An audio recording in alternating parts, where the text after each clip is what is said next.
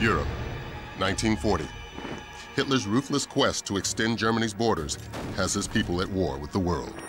The mobilization of armies by Britain and France proves no deterrent as the Nazis invade their European neighbors to the north and west, while extending their reach eastward towards Russia's critical oil fields.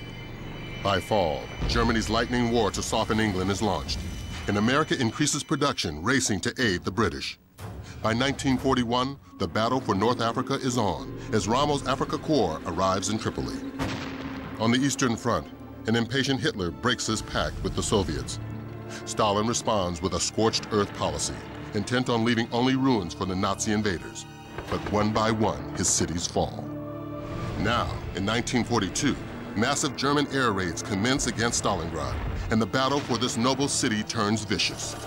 The Red Army refuses to retreat, and a counteroffensive is launched against a force that now stretches from the Volga to the Atlantic and deep into the African desert. Against impossible odds, millions come forward to answer the call of their countries, their families, their lives.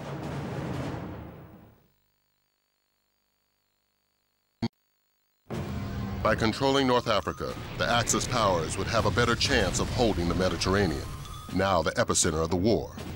Unfortunately for Italian dictator Benito Mussolini, his army is ill-prepared to withstand the British forces in the region.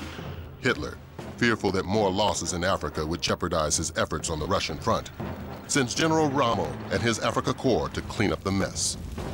By 1942, the Allies decide that the best way to break the Axis powers back is to create another front. An Operation Torch is born of British and American troops. A well-supported, coordinated push through enemy lines, depleting and destroying fuel, food, and equipment would mean the eventual fall of the Third Reich in Africa, weakening Axis aggression throughout the world. All goes as planned, and by January 1943, British General Montgomery's 8th Army has Rommel and his troops on the run, scrambling to make their valiant last stand at the Mareth Line. By 1944, in the battle to regain their Russian homeland, the Red Army crushes the German pocket at Stalingrad, marking the first major defeat of Hitler's armies. On June 6th, D-Day, the Allies stage a massive sea and air invasion on the Normandy coast that will soon lead to a full-scale retreat of Germany's once powerful armies across France and Belgium. Inspired by this success, British Field Marshal Montgomery devises a plan he insists will end the war by Christmas, codenamed Market Garden. With momentum on their side, the Allies attack Germany's industrial heartland from the north, attempting to outflank the powerful Siegfried Line, intending to drive on to Berlin. But Montgomery's plan fails miserably when the final bridge across the Rhine cannot be secured. Painful defeat and staggering losses destroy all hope for an early end to the war, and surviving Allies are ordered back to France. Fortunately, by October, with the Siegfried Line finally breached from the west, the Americans prepare for the capture of Aachen, a city destined for the dubious distinction of being the first major German city to fall to Allied forces. March 1945.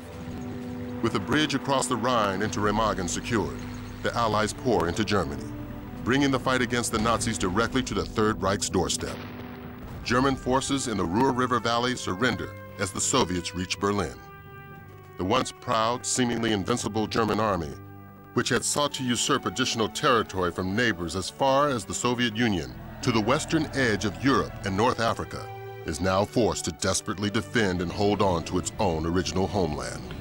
The unconditional surrender of all German forces to the Allies, without which President Roosevelt had declared the war could not end, would not be long in the making.